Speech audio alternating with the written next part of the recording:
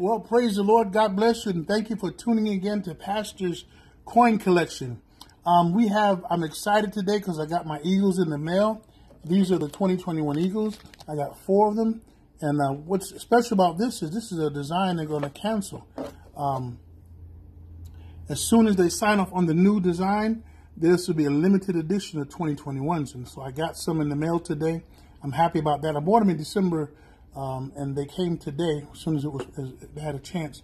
I got me some more Morgan dollars to complete my collection. I still need more, but I have the 1901. I have the 289s, and I have 187 here.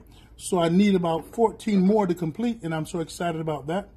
I have the first and last one, but this one here was exciting coin.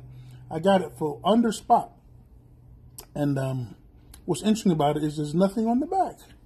So if I can get any comments about what happened to the back, or is it made that way, or what? But I got it under spot, and I wasn't sure if they actually made it that way or what happened, but there's nothing on the back. But these, I did authenticate it, and it is real. I did the testing that I do with my cell phone. And over here, it's another one that I picked up that was very interesting. And again, I got these under spot, so I got a deal. Like the Silver Joker said, get a deal. Well, God bless you again. Thank you for tuning in. And this is my new addition to my stack. Hallelujah. God bless you. Remember, you don't have to take what the devil has to offer. God is for you, not against you, and you have a right to be free. That's the gospel truth. God bless.